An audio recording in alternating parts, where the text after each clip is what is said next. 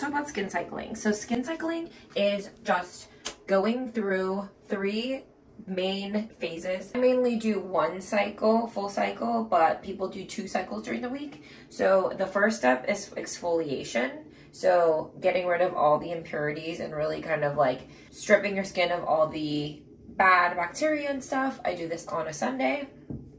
And then the next day, your skin is clean, fresh. It needs new regeneration of skin. So I used to use tretinoin. I need to go get a refill of that, but I have this retinol that is just over the counter.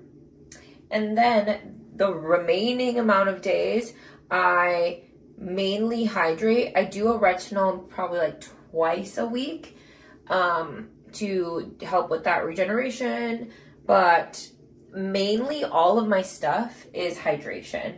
I don't really like stripping my skin that much. It's just hyaluronic acid, snail serums, serum.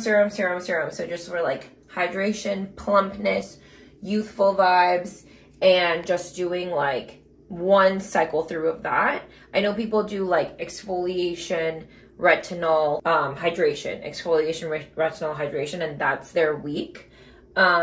But I don't feel like I need a double exfoliation. I just feel like I need 1. So I do that on Sunday, retinol on Monday, hydration, and then retinol maybe again, and then hydration, and then start the cycle all over again. So that is skin cycling.